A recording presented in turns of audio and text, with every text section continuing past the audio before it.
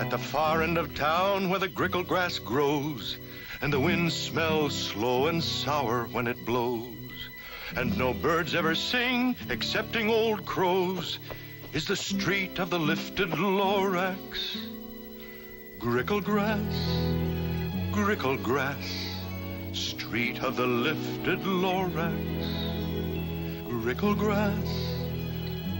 grass, somebody lifted the Lorax away. What was the Lorax? And why was it there? And why was it lifted and taken somewhere from the far end of town where the grickle grass grows? The old onceler still lives here. Ask him. He knows. You won't see the onceler. Don't knock at his door. He lurks in his lurkim on top of his store. And on grickly midnights in August, he peeks out of the shutters, and sometimes he speaks and tells how the Lorax was lifted away. It all started way back, such a long, long time back. Way back in the days when the grass was still green, and the pond was still wet, and the clouds were still clean, and the song of the swami swans rang out in space. One morning I came to this glorious place. Then I saw the trees, the truffula trees, the bright-colored tufts of the truffula trees, mile after mile in the fresh morning breeze. And under the trees, I saw brown barbaloots frisking about in their barbaloot suits. Under the trees, happy-dappy barbaloots. Under the trees, in our barbaloot suits. Under the trees, eating truffula fruits. Holy succulent, mellifluous, deliciously, mellifluous, sweetly succulent-fluous, truffula fruits. Summertime, they're coming, under the trees. Hum and fish are humming, under the trees. Under the trees. Oh, these glorious, Splendibulous, splendorious, splendibulous, dandy, flandy, flimulous, truffula trees. Those trees, those truffula trees. All my life I've been searching for trees such as these. The touch of their tufts was much softer than silk, and they had the sweet smell of fresh butterfly milk. I felt a great leaping of love in my heart. I knew just what I'd do. I unloaded my cart.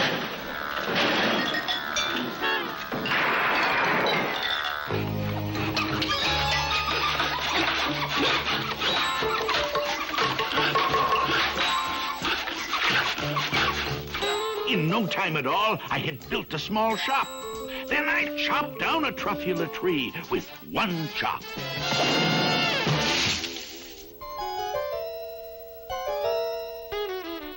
What you doing in my tree stump, buddy? Your tree stump? Your tree stump? Mister, I am the Lorax. I speak for the... Forget it. I don't really need the stump. You can have it, little fellow.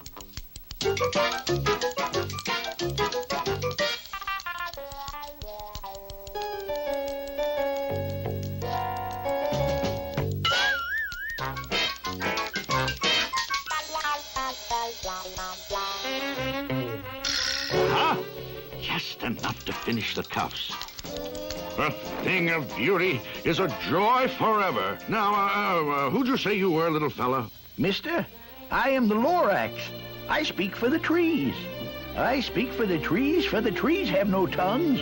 And I'm asking you, sir, at the top of my lungs, that thing, that horrible thing that I see, what's that thing you've made out of my truffula tree? Look, Lorax, calm down. There's no cause for alarm. I chopped down just one tree. I'm doing no harm. This thing is most useful. This thing is a need, a fine something that all people need. It's a shirt. It's a sock. It's a glove. It's a hat. But it has other uses. Yes, far beyond that. You can use it for carpets, for pillows, for sheets, or curtains, or covers for bicycle seats. Sir, you're crazy. You're crazy with greed. Well, there's no one on earth who would buy that fool's need.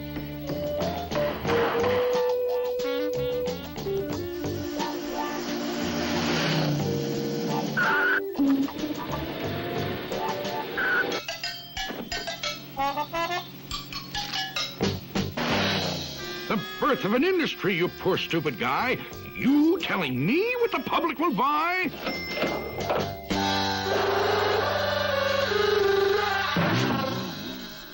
Please, I object in the name of the trees. All complaints will be filed in this box, if you please. Now I'd reached the stage where the potential was known. This business was too big for one Onceler alone, so promptly I built me a radiophone. I called my brothers and uncles and aunts, and I said, listen here, here's a wonderful chance for the whole Onceler family to get mighty rich. Get over here fast, take the road to North Nitch, turn left at Weehawken, and sharp right at South Stitch. Around Hawken, turn left at Weehawken, to the Onceler's house we go. Don't waste your time talking, turn left at Weehawken, to the house of the glorious Onceler we go. Opportunities knocking, there'll be no more squawking. We're gonna get rich, filthy rich. No more holes in our stocking, turn left at Weehawken, to the house of the glorious Onceler we go. Gentlemen, I wish to speak for the trees. Here are some facts to cogitate and ruminate. It takes 10 months for a truffula seed to germinate. It takes 10 long years before the seed grows into a sapling. It takes 10 more years.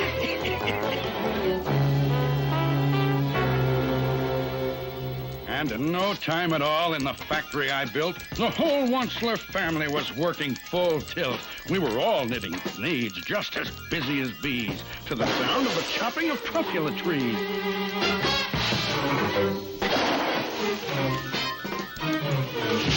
Then, oh, baby, oh, my business did grow. Now chopping trees one at a time was too slow. So I promptly invented my super axe hacker, which whacked off 4 truffula trees in one smacker.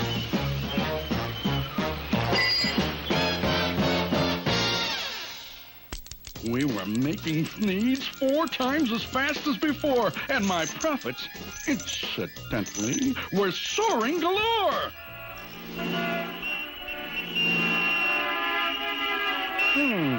Inadequate roadways. I want a 4-lane highway over there. Instant Roadway Company at your service, sir.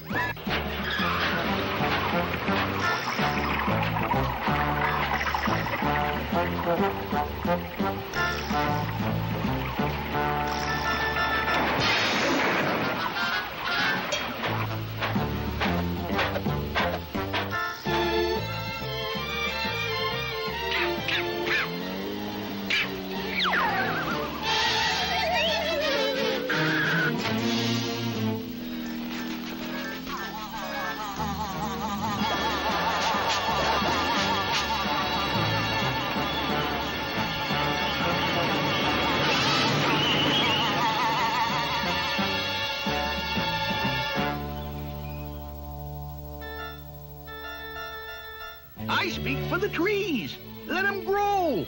Let them grow.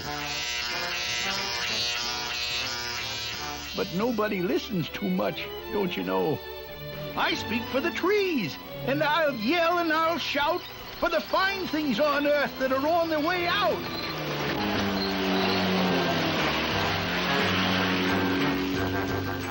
They say I'm old-fashioned and live in the past. But sometimes I think progress progresses too fast.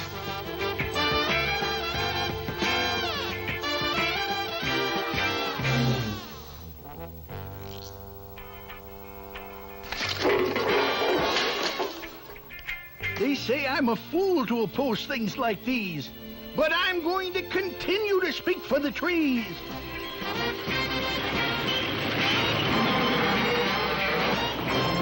I'm going to continue to speak for the trees.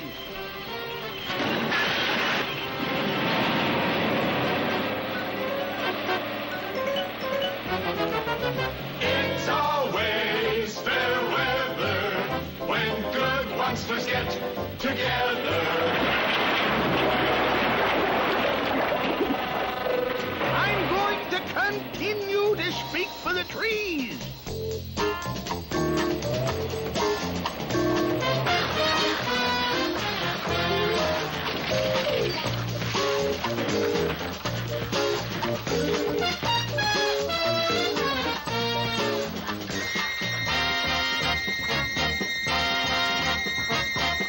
The old assembly line comes another flea, answering humanity's each and every need. Everybody do need a flea. It isn't just a panty vest. You should wear a hammock when you need best. It's a toothbrush holder for your weekend guest. Your canary will love it. It's a lovely nest. Try it in soup. It adds great zest. It'll cure those backache pains in your chest. Everybody do need a flea. You'll be amazed, you'll be nonplussed. It tastes like bread without the crust. Grooms your hair when it gets mussed. Rid your home of dismal dust. It's a natural, it's a must. Eliminates carburetor rust. Everybody do need a flea.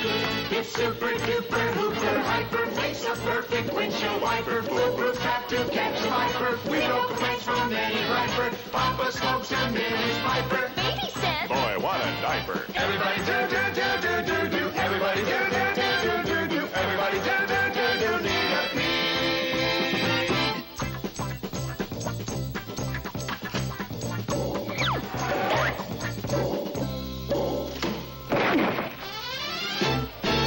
Today we're here to celebrate, perpetuate, and demonstrate our love for the good old monster, founding father of the flea. 3 cheers for the good old monster, Georgie Washington of the flea. Very heartwarming. Very heartwarming. Oh, place your hand upon your heart and recollect his humble start. He came here in a horse-drawn cart upon his sacred mission. Today the Onceler's fame has grown. Today the name of Fleet is known. It's carved in everlasting stone.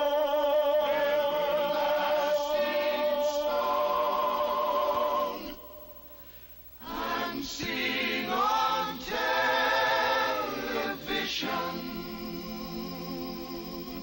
For he's a jolly good monster, aren't we all? For he's a jolly good monster, aren't we all? 999,995, 96, 97, 98, 99, 1 million! Stop it! Stop it! There's something I've got to tell you. Huh? Oh, it's Nature Boy, the Garden Club member. Now listen, all of you. I am the Lorax. I speak for the trees. Whoops! That was the Lorax. He spoke for the trees.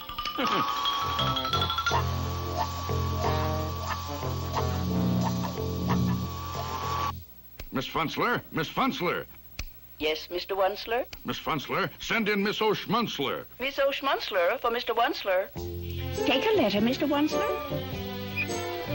Take a letter, Miss O'Schmunzler, to my cousin Yunny Yunsler, General Manager Needs Incorporated, Stockholm, Sweden.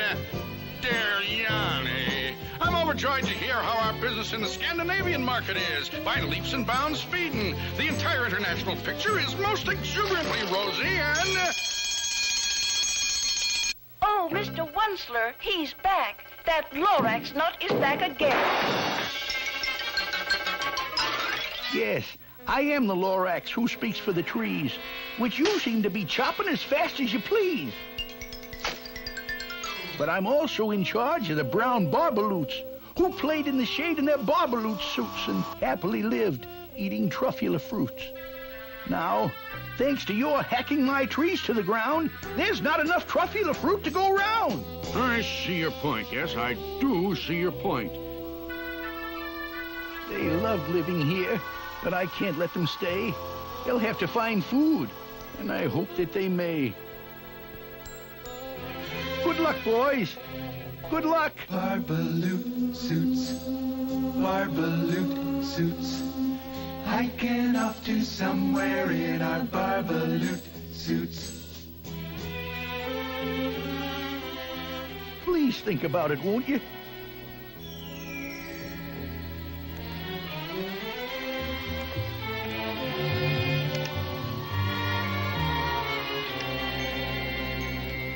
Every once in a while I sit down with myself asking, Wunsler, why are you a Wunsler? And I cringe, I don't smile as I sit there on trial asking, aren't you ashamed, you old Wunsler? You ought to be locked in a hoosecow, you should. The things that you do are completely ungood. Yeah? But if I didn't do them, then someone else would. That's a very good point, Mr. Wunsler. Progress is progress, and progress must grow. Things were going just fine all the way down the line. Needs were selling like hotcakes from Timbuktu to Texas. I was feeling quite relaxed in my good old solar plexus when he snuck out of a pipe. He was back with another gripe. Wunsler, you're making such smogulous smoke. My poor swami swans, why, they can't sing a note. No one can sing who has smog in his throat. And so, please pardon my cough. They cannot live here. I am sending them off. Where will they go? Where will they go? I don't hopefully know.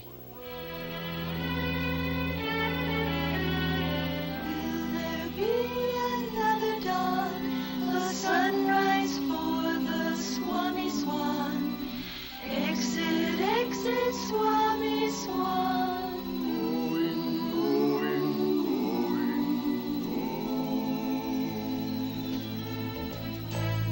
What do you want? I should shut down my factory? Fire 100,000 workers? Is that good economics? Is that sound for the country? I see your point, but I wouldn't know the answer. Tell you what I'll do. I'll think it over. No!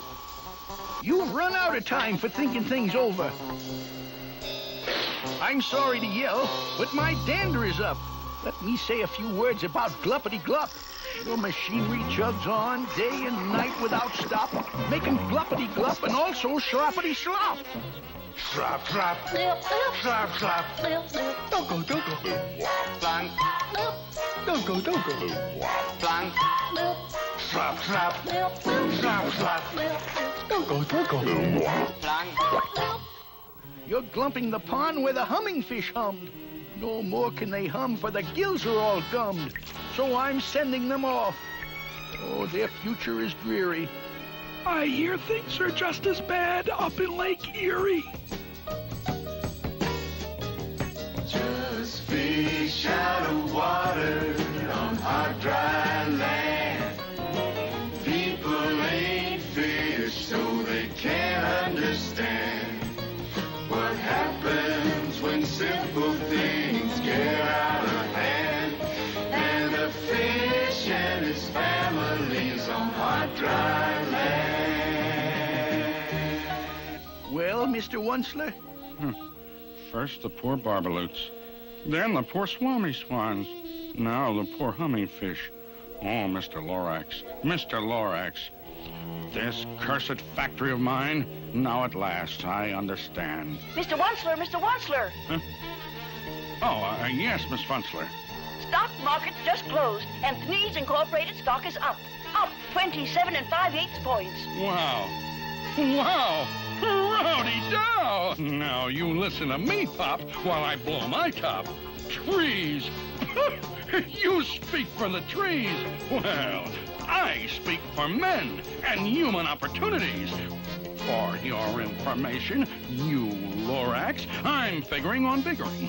And biggering, and biggering, and biggering, turning more truffula trees into Thneeds, which everyone needs! And at that very moment, we heard a loud whack. From outside in the fields came the sickening smack of an axe on a tree. Then we saw the tree fall. The very last truffula tree of them all. No more trees. No more Thneeds. No more work to be done. And in no time, my uncles and aunts, everyone, all waved me goodbye. They jumped into their cars and drove away under smoke-smothered stars.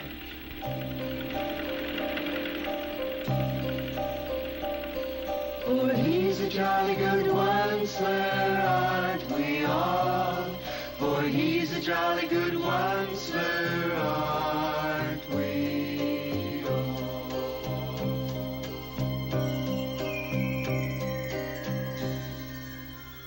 Now all that was left neath the bad-smelling sky was my big empty factory, the Lorax, and I. The Lorax said nothing. Just gave me a glance. Just gave me a very sad backward glance as he lifted himself by the seat of his pants, and I'll never forget the grim look on his face when he hoisted himself and took leave of this place through a hole in the smog without leaving a trace. And all that the Lorax left here in this mess was a small pile of rocks with one word. Unless? Yes, unless. What's an unless? Just a faraway word, just a faraway thought. A thought? About what? About something I ought? Well, a thought about something that somebody ought. A thought about something that somebody ought. Unless someone like you cares a whole awful lot, nothing's going to get better. It's not. Hold on a minute. Where is it now? Don't go. I've got something for you. Here it is. It's a truffula seed. It's the last one of all. Catch, don't muff.